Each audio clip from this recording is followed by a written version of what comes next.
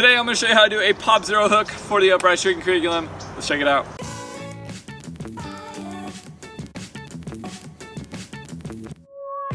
I'm Anthony Medina and welcome to Upraiz Tricking. The channel's all about helping you build a solid foundation for your tricking so that you can excel at the sport. If you're not sure how to do a pop zero hook, hopefully this video can help. And before continuing this video, I recommend that you have your swing zero round.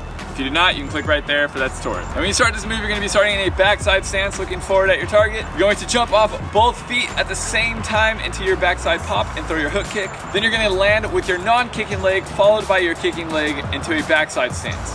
Or you can let your kicking leg follow all the way through, back around to a front side stance. So let's go ahead and break this move down into progressions. First progression is going to be a pop hook kick. Your second progression is going to be a pop hook follow through. And basically you're just doing your pop hooks, but you're making sure that you're actually kicking while you're in the air. Let's check those out one more time.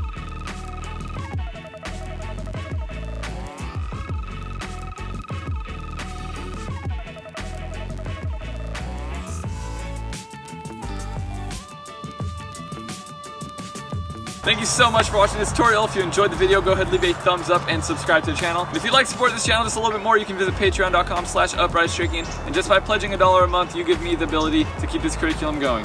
Here at Upraiz, I'm all about helping you build a solid foundation for your tricking so that you can excel at the sport.